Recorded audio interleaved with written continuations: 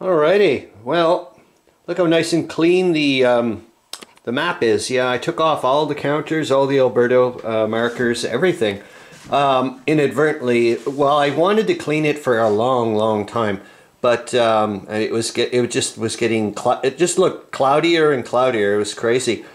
But a few days ago, Leo was driving me nuts. I stomped my foot really hard on the wood floor, and just a little bit before the live stream yesterday, I'd looked down at the map. I was like, what in the hell? It was complete carnage. Everything was all over the place. So I said, well, it's a good idea then to clean it up. So I did. And after that, I was like, hey, wait a minute. There's another thing I wanted to do, because yesterday Meandering Mike won the he won the original History Heroes Who or What Am I in World War I.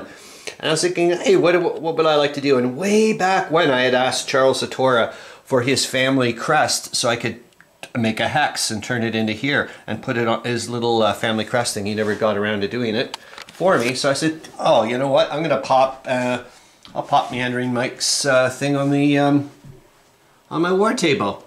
And that's exactly what I did. So I was initially going to put it there, but I was like, not to be rude or anything, but I was kind of like, I don't know if I could handle see Meandering Mike's picture in front of me on that side, you know what I mean? It's not too bad. Like I don't know if it'll freak me out a bit too much.